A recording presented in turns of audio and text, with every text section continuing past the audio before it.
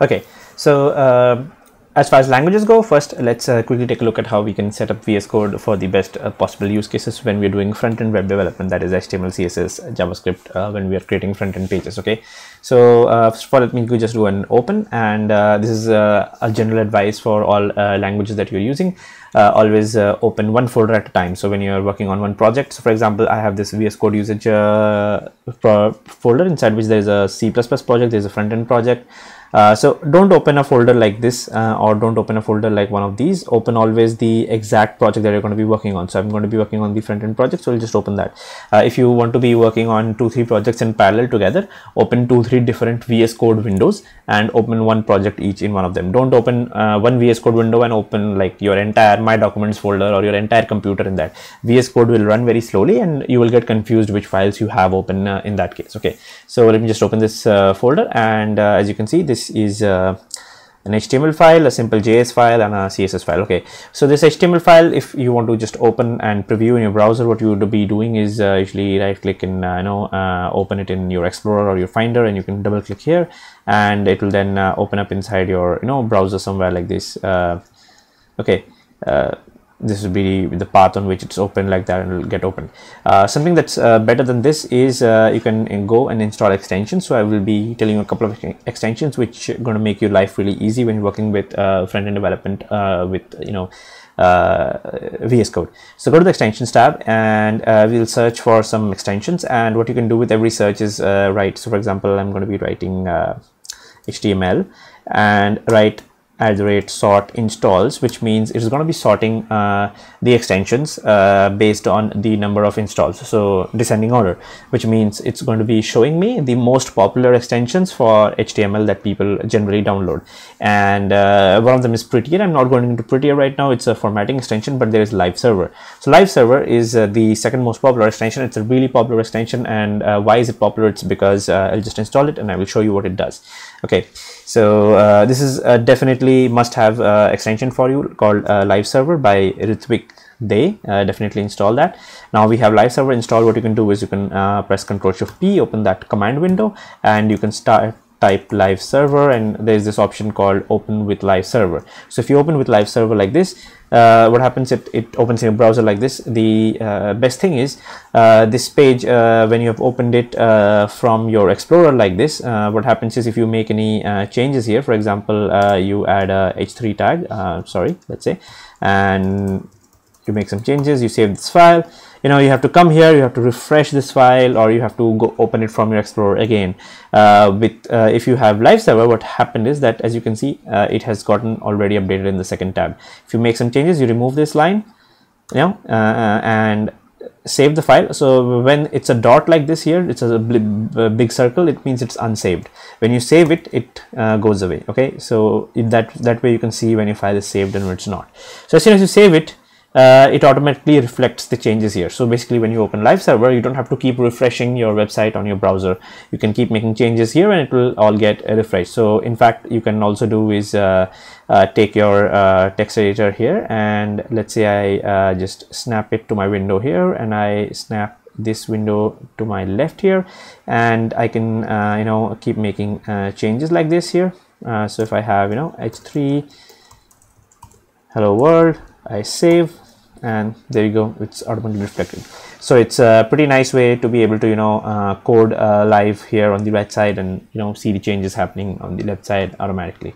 Okay, so there's also you can say Ctrl+Shift+P, and there's a Zen Mode. So if you go to the Zen Mode, then you can just edit text just in your editor, and all your left, right extensions and all, they all go away, and you can just toggle back from the Zen Mode back. So if you're on the Zen Mode, then all these extensions, they all get hidden, and it's only the code that you are seeing in that case. Okay. Okay, so apart from that, let me just go back to the way we're editing here, and let's talk about a couple of more extensions.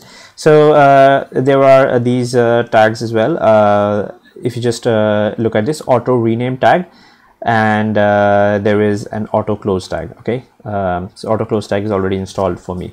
So auto rename tag and auto close tag by Yoon Han, and auto close tag also by Yoon Han. These two are really useful extensions, and I will tell you why.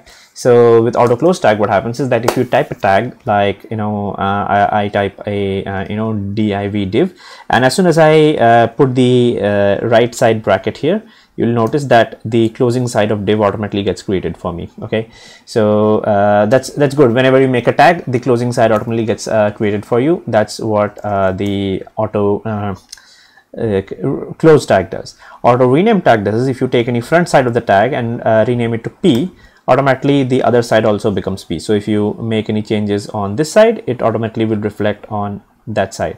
So that's very useful. You don't have to type it over and over again on both sides, or both the sides get replaced automatically. Very useful extension. Okay, and finally, so for example, in my CSS I have a class called TextRed, for example, and if I write here class, and if I write TextRed here, whichever I will give class TextRed in whichever file, that particular file is going to turn into red in color if I have that. Okay, so let me just I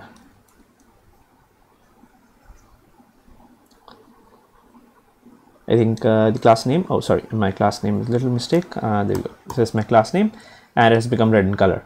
Now if I try to add a class name somewhere else, if I have never used a class name before, so for example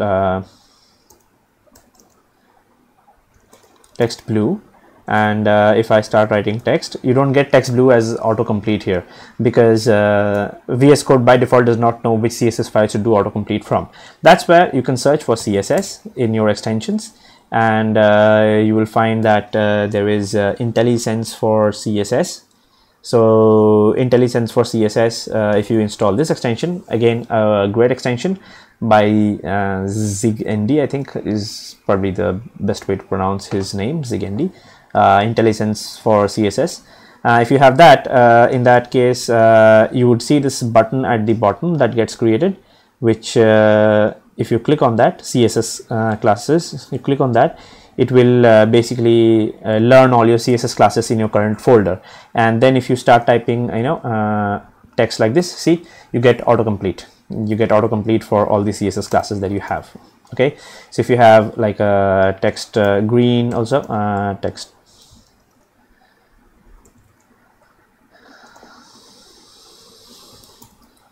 in your code, when you're giving these classes, as soon as you write class, you see you've got your, if you just, so every time you open your workspace, you make changes to CSS, you can just click on this button, and then everywhere you will get proper autocomplete for CSS. So you can get great autocomplete for CSS if you use this extension, and things will be colored like this. Okay, so there are of course a bunch of other extensions as well when you're doing front-end web development, and they are pretty useful, but I think these ones are really useful ones, which you can use when you're doing basic web development just to get started with, and these will make your speed of development really faster. Okay,